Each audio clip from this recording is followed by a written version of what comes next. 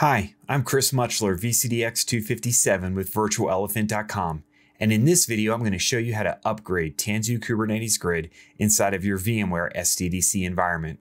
So let's get started.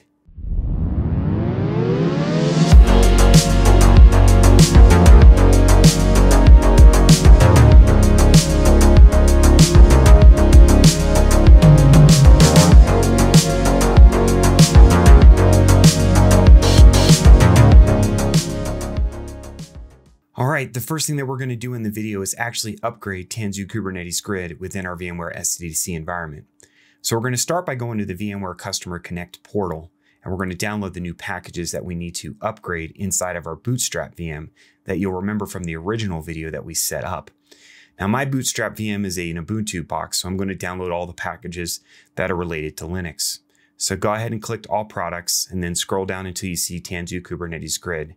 From there are three files that you're going to want to download. First, you want to download the tarball for the Tanzu CLI for your preferred choice for your Bootstrap VM. Again, mine is Linux. From there, find the OVA that you want to use. Now, I'm using the Ubuntu OVA, and I always pick the most recent version of Kubernetes. In this case, it's 1.23. Once you have the OVA, you want to go ahead and scroll down until you see the kubectl for Linux and download that as well. Now from there, we're going to upload these files onto our Bootstrap VM and then switch over to a terminal window where we'll start to install them. Now before we get to the terminal window where I show you how to upgrade all the Linux packages on the Bootstrap VM, first let's log into vCenter so that I can show you that I've already uploaded the OVA file that Tanzu Kubernetes Grid is going to use that's now version 1.23.10 of Kubernetes when it performs the actual lifecycle of the clusters within our environment. You can see here that I've made sure that I've converted it to a template. As long as you've done that, you'll be good to go. We're now ready to install and upgrade the packages needed for this new version of Tanzu Kubernetes Grid. Now this is going to be the same regardless of what version you're running and what version you're going to. So what we're going to do is actually first install kubectl, the new version, 1.23.10. And you can follow along here on the screen, and you can see that first I check the existing version that's running, perform the upgrade by installing the package and then actually checking it to see that it's running the new version. Once that's done, you're going to want to go ahead and extract that tarball for the Tanzu CLI, go into the CLI core directory, and then from there install the new Tanzu version. And again, on the screen, you can see I checked the version before and then I checked the version afterwards just to make sure that everything is running as it should be. Now, once that's done, we're going to go ahead and actually upgrade the Linux packages for YTT, image PKG, and some of the others within our shell window. And this is going to be the same process that you used when you actually installed the Bootstrap server, and you can check that out in the previous video, which I will link below. Go ahead and just do that, and then once you're done with that, then we're going to be ready to perform the first upgrade on the management cluster. Once we have all of the Linux packages upgraded, it's time to run Tanzu init to be able to initialize all of the new versions for 0.25.4 inside the Bootstrap VM.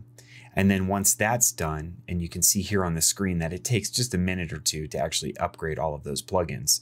Once that's done, we're going to go ahead and run Tanzu management-cluster upgrade, tell it yes, and then we're going to watch the process run as it upgrades our management cluster to the most recent version of TKG.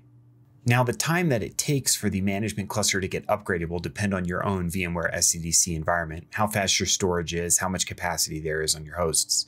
For me in my lab here, it took about 35 minutes for it to perform this. And then once the upgrade was done here, you can see one of the things that I make sure that I do is do a kubectl get pods -a to make sure that everything is running and has been restarted properly, as well as then running a kubectl get nodes to actually see that it's running the new version 1.23.10. Once that's done, then we're ready to actually upgrade the workload cluster within our environment, or workload clusters, depending on what you have. And then here I'm going to actually run a split screen so you can actually see in the bottom of the window the get machines, kubectl get machines -a, so that you can see it actually provisioning the new machines. And when it's doing that, it's actually cloning a new virtual machine using that OVA that you uploaded earlier to be able to install a new version of TKG. It doesn't actually do an in-place upgrade. It's actually a rip and replace. And so it does this rather quickly. The workload cluster runs, and then once that's done, our environment is finished, and we now have the latest version of Tanzu Kubernetes Grid running inside of our VMware SDDC environment. In this video, we showed you how to upgrade Tanzu Kubernetes Grid within your VMware SDDC environment. One of the major advantages of leveraging Tanzu Kubernetes Grid within your enterprise data centers and at your edge locations are the lifecycle capabilities of TKG. As you can see, upgrades can be performed seamlessly to applications running within your Kubernetes clusters. This enables you as a cloud architect or an enterprise organization to be able to operationalize Kubernetes in a way that many other offerings aren't capable of doing today. I hope you liked this video. Please like and subscribe and leave comments below, and I look forward to talking to you next time. Thanks.